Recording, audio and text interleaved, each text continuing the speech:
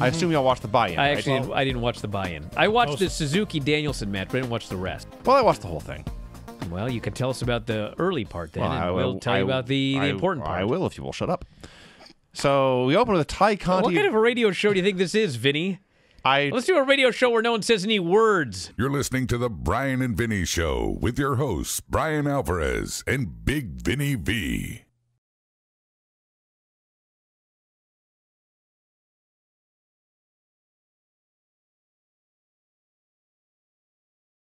That's going to be a big hit. We're coming up on 20 years. I still have no idea what kind of radio show this is. I watched this match, and I think the only thing that they had planned was like the last I'm sure 20 seconds. I presume they must have called all the rest of it in the ring. But there was What's a little the call? You hit me, Yes. I'll hit you. I knew going in that it would be out of this world, and then I watched it, and it was confirmed that it was out of this world. Jericho is calling out Paige Van Zant, says he wouldn't touch her with her husband's genitalia. CM Punk responds 100% deadpan. I don't think that's true. I think he would. The Elite are the biggest douchebags in wrestling right now, and then taking his place as king, possibly even mayor of Douchebag City,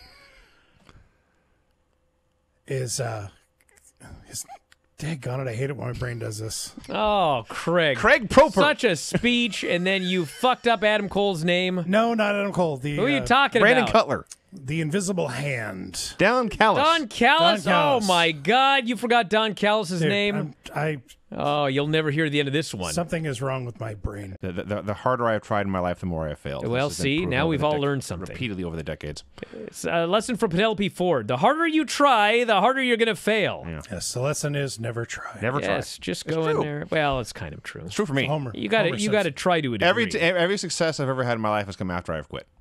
Wow.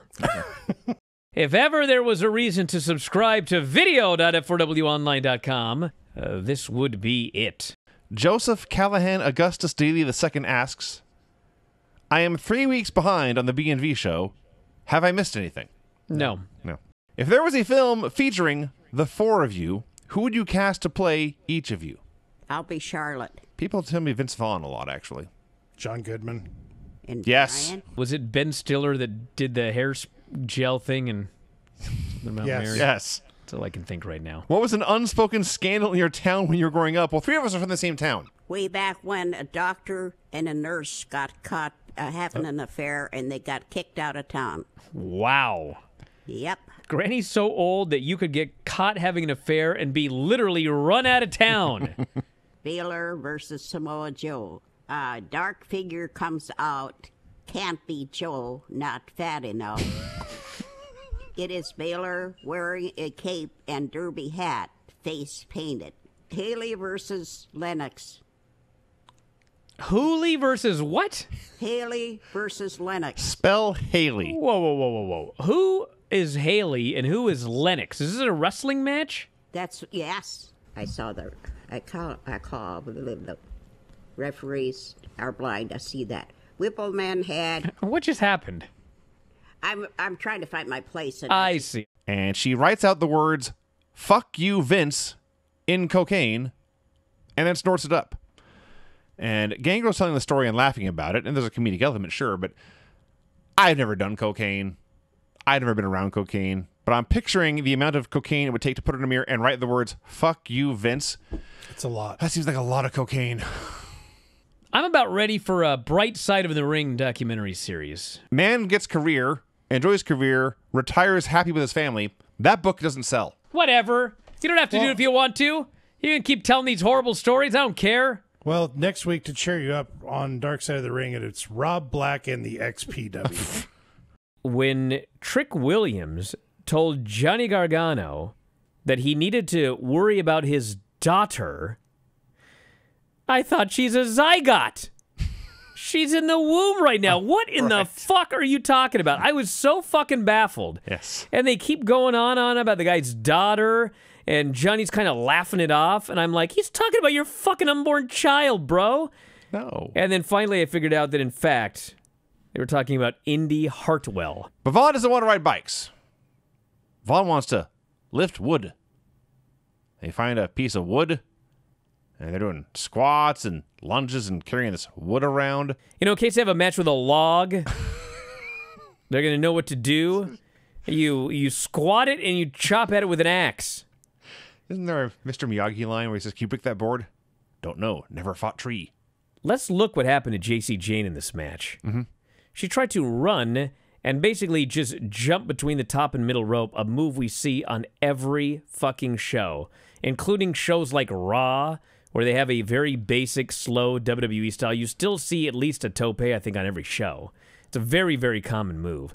She goddamn near killed herself.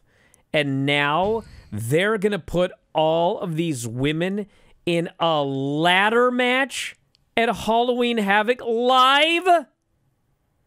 Not a fan of this idea. Maybe I'm missing something. I have not watched Back to the Future in many years. But why in the fuck were they in the bathroom? There was nowhere else in this building to film this skit. I mean, I know why Kushida was there. He had to pee. What? I have no idea why Ikemen Jiro decided to ambush Kushida literally at the urinal. They did this whole fucking segment in front of a urinal. Which means, by the way, when Ikemen Jiro tears open the bag and all of Kushida's crap goes everywhere, it's rolling around the all floor over of the the men's room. bathroom floor. Toss it out, burn it, go buy new pissing shit. all over the floor. I watched this match and I had three thoughts. Number one, this fucking guy is awesome. Number two, this guy will main event a WrestleMania.